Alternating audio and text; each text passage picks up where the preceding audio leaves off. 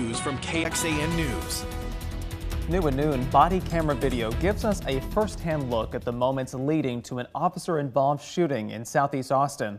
Austin police say it all started just after 8 o'clock the night of Sunday, August 6th. Detectives Daniel Jackson and Christopher Van Buren responded to a Czech welfare call at a home on Channel Island Drive.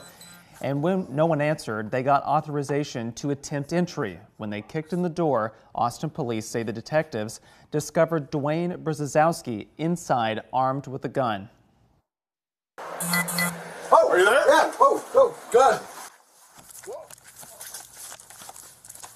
You can see here both detectives running away in opposite directions.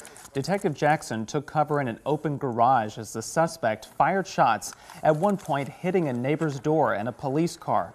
Austin police say eventually Brzezowski approached Detective Jackson, who was still taking cover in the garage, and shot him. Yeah, he was standing on his porch when he started shooting.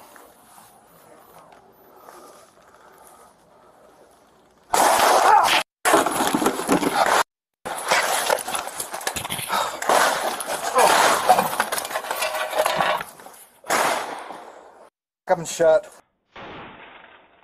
Detective Jackson, whom you just saw, was taken to the hospital where he was treated and released.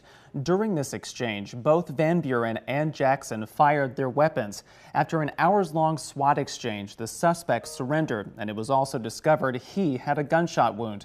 He was taken to the hospital where he remains in stable condition. He now faces 2 counts of aggravated assault on a public servant and 2 counts of deadly conduct.